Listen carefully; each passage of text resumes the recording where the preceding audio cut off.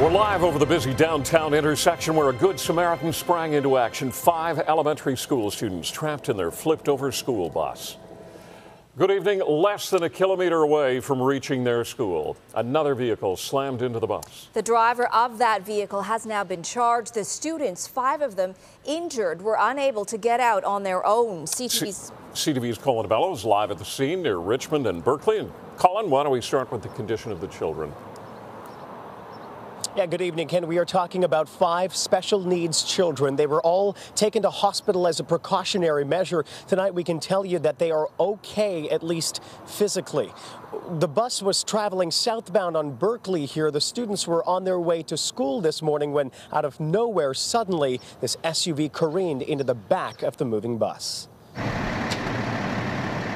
Security camera footage captures the desperate moments after the crash. The school bus is on its side and people are rushing to help. So I ran in the back and just opened this back door and just jumped inside the bus. Eddie Laticheva raced in to rescue the 5 special needs children stuck inside. The kids were crying. They were really stressed, like shocked. And because they were hanging down. They were all buckled up. Exactly, but that's a good thing because definitely that's what saved them. The construction worker had to slowly unbuckle the children and lower them to the ground to safety.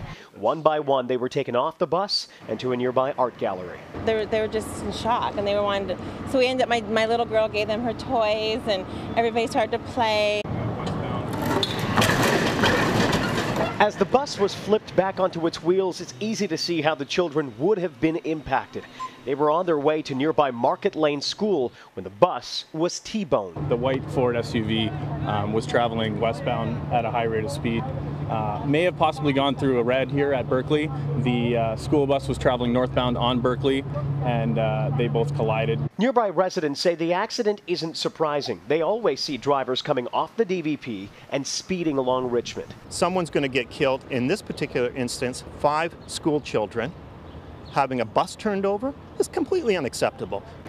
The children were later put onto another bus and taken to Sick Kids Hospital as a precaution.